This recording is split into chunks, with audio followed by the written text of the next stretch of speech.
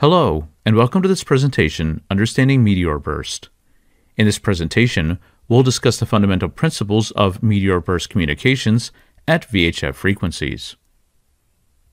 Meteor burst refers to a form of ionospheric propagation at VHF. Meteors leave highly ionized trails as they burn up in the Earth's atmosphere, with this increasing ionization typically lasting only a few seconds. Meteor heating begins at an altitude of about 120 kilometers, and most meteors are completely burned up before they reach an altitude of 80 kilometers. The resulting ionization trails are cylindrical, usually tens of kilometers long, but maybe only a few meters wide. These trails can be used to reflect VHF signals, bending them back towards Earth, and thus meteor bursts can enable long-distance skywave communications at lower VHF frequencies. Although not normally visible to human observers, many millions of meteors enter the Earth's atmosphere every day. Most of these meteors are very small, on the order of less than a millimeter to less than a centimeter in diameter. However, even small meteors are capable of creating ionization. The ionization created by a meteor is a function of both its velocity as well as its mass. Most meteors enter the atmosphere at very high speeds, typically tens of kilometers per second, and higher speed meteors create higher ionization. We'll come back to this again in a few minutes. Larger meteors burn for a longer period of time, and thus create more intense, longer duration ionization. Meteors can be grouped into two general categories. The first of these is sporadic meteors, and the second are meteors which occur as part of a so-called meteor shower. The way in which meteor trails are used for communications depends in part on which type of meteors created them. Let's start by looking at sporadic meteors. The vast majority of meteors are sporadic, which means there's no way to predict precisely when or where they appear, and they enter the atmosphere from random locations in the sky. The quantity of sporadic meteors does, however, vary in a somewhat predictable way during the course of a year. Generally, the greatest number of sporadic meteors enter during the months of June through August, and the least number enter the Earth's atmosphere during the months of February and March. Time of day, on the other hand, plays a very important role when it comes to sporadic meteors. As the Earth travels around the Sun, it also rotates on its axis. This rotational velocity is added to, or subtracted from, meteors that the Earth comes in contact with.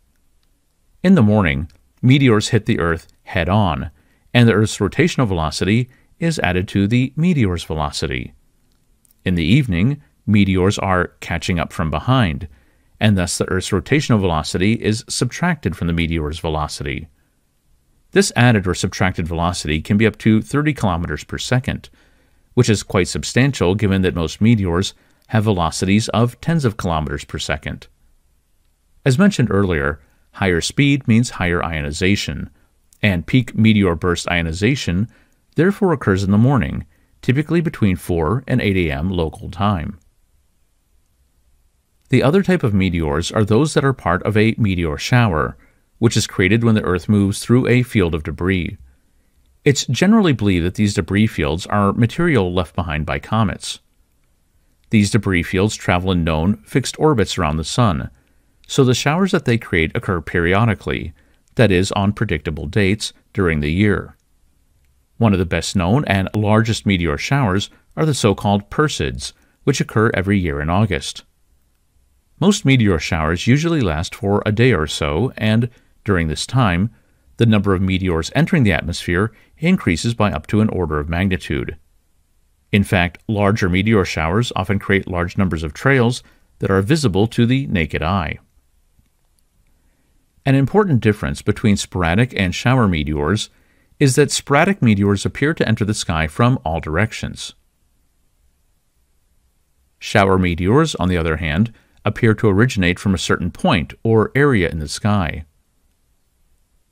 This point is referred to as the radiant. Meteor showers are often named after the star or constellation closest to the radiant. For example, the Perseids meteor shower is named after the fact that the radiant is near the Perseus constellation. Now that we've covered the basics of meteor burst, let's discuss applications of meteor burst communications. The ionized trails left by meteors only last several seconds on average, and this means that messages conveyed using meteor burst must be short and/or spread across multiple transmissions. For this reason, most meteor burst communication is used for non-real-time data collection, particularly in areas where cellular or other communications technologies may not be available. An example of this is the U.S. Department of Agriculture's snow telemetry or SNOWTEL system, which has been in operation since the 1960s. SNOWTEL collects snow and other weather-related data from remote locations across the western United States, and it transmits this data using meteor burst technology. Sites are typically battery and solar-powered and often operate for a year or more without maintenance. The system-wide polling response rate in SNOWTEL is greater than 95%, meaning that meteor bursts can provide reliable communications from locations where other technologies may be unavailable. There are three main considerations when it comes to using meteor burst for communications. These are the difference between so-called underdense and overdense trails, the maximum achievable distances and frequencies, and the types and orientations of antennas used for meteor burst communications. Meteor trails can be classified as overdense and underdense based on their levels of ionization. Underdense meteor trails are created by smaller meteors, usually those entering the atmosphere as sporadic meteors. The trails of these meteors have weaker ionization and reflection of VHF signals, but they're also more constant and predictable, and therefore most commercial and/or government military applications, such as the SNOWTEL example we looked at earlier, rely on these underdense trails. Overdense trails are less common because they're created by less common larger meteors. Larger meteors produce trails with stronger ionization and signal reflections, which is always desirable. Unfortunately, larger meteors also appear at random, making them less suitable for systems that require reliability or consistency of operation. Therefore, overdense trails are primarily of interest in amateur radio communications. The achievable distances and usable frequencies are also important considerations for meteor burst communications. Since meteor burst is a form of ionospheric E-layer propagation, the achievable distances are largely a function of the height of the E-layer. Maximum distances for meteor bursts can be up to about 2,000 kilometers, but there's also a minimum distance of about 500 kilometers. This skip zone is similar to that seen in HF skywave communications. With regards to frequencies, the ionization created by meteor trails is usable for longer periods of time at lower frequencies.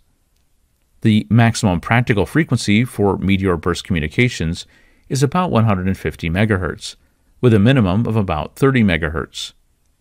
It should also be noted that ionized meteor trails expand due to the rapid and extreme heating during burnup, and thus signals reflected from meteor trails may experience Doppler shift. The amount of shift is frequency dependent, but can be as high as 2 kHz at the higher end of the frequency range found in meteor burst communications. The orientation and direction of antennas can also be important for meteor burst communications, since this can have a significant impact on received signal levels. Recall that the ionized trails left by meteors are long but rather narrow. This means that the best results are obtained when signals are directed perpendicularly or broadside to the trails, as shown here, rather than at shallower angles. In the case of shower meteors, which appear to be entering from a given point or radiant in the sky, antennas would ideally be pointed at 90 degrees to the radiant. For sporadic meteors, on the other hand, a wider beamwidth antenna is more helpful. This is because, unlike shower meteors, sporadic meteors enter the atmosphere from all directions, and therefore there is no way to know or to predict the orientation of the trail. Let's end with a brief summary.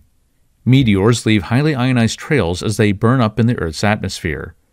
These trails can be used to reflect VHF signals and enable skywave communications over longer distances.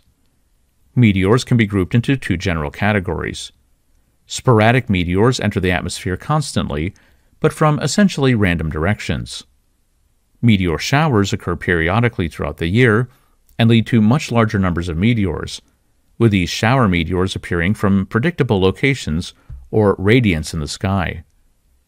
Meteor burst is primarily used for transmitting non-real-time data, and most commercial or government/military applications of meteor burst are based on sporadic meteors. Because meteor burst trails only last a very short period of time, communications must be short and/or spread across multiple transmissions. This concludes our presentation, Understanding Meteor Burst. If you'd like to learn more about other propagation modes, or about Rohde and Schwarz solutions for radio communications, please see the links in the video description. Thanks for watching.